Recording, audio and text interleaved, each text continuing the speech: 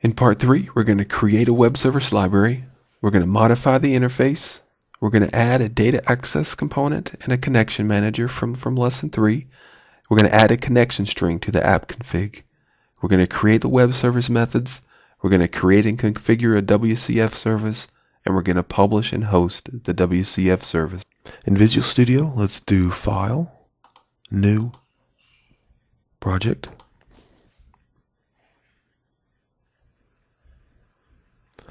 Let's select WFC and then WFC Service Library, and let's call this Lesson 8 LIB.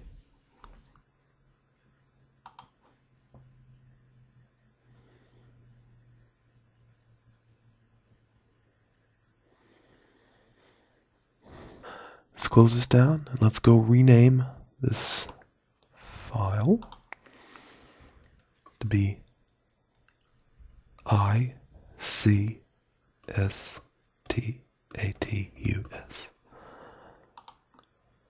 Yes. And let's rename this to CSTATUS. In our app config, let's rename these service ones to C status. Everywhere that we have service 1, we want to rename it to C status.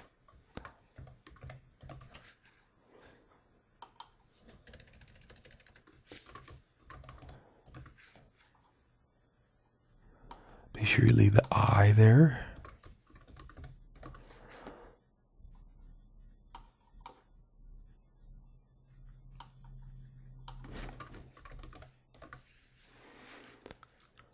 Save this and close it down. Let's go into our I status.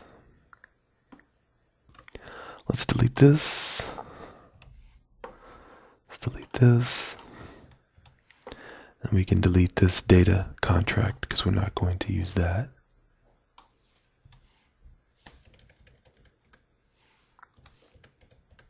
Let's rename this to Hello World. Let's rename this one to Bool is Premium Company. Take a string and company ID. Let's close that down. Let's add new folder, call it app code.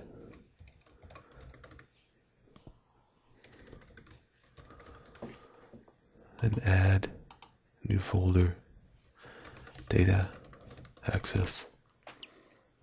Let's right click on data access, add existing item. Navigate to where you saved your lesson 3. And add the company data access component. And right click, add the connection manager. Let's open up the company deck. Change that to 8 LIB.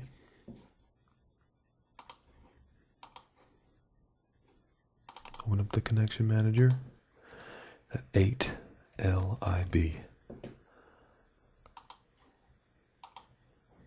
In the company data access component, we're not going to use any of these functions. Well, make sure we change it to lesson. We're not going to use all these functions, so let's delete all of them out. And we'll come back and we'll add the function we need to this file in a few minutes. So let's close this down. Let's go add a connection string to our app configs file. In the configuration, connection strings, let's add name lesson 8 and then the connection string. I'm not going to show you what this connection string is because it's a connection string to my database on the hosted server. So if you're doing this yourself, you need to create your own connection string here. So let's close this down. We need to go add a reference. Add a reference so that our connection manager will work. So we need to add the system.configuration component.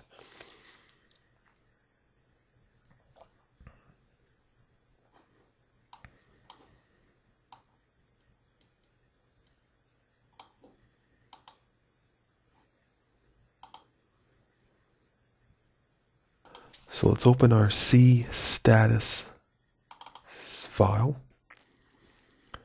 and let's add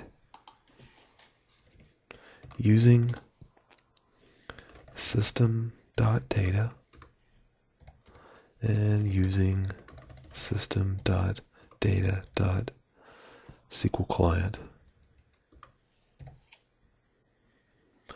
So let's delete this note and let's delete these two functions methods.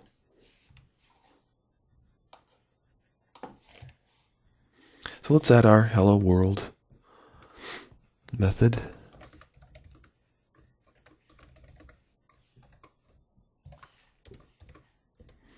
It's just going to return a string. You can put any string you want in here.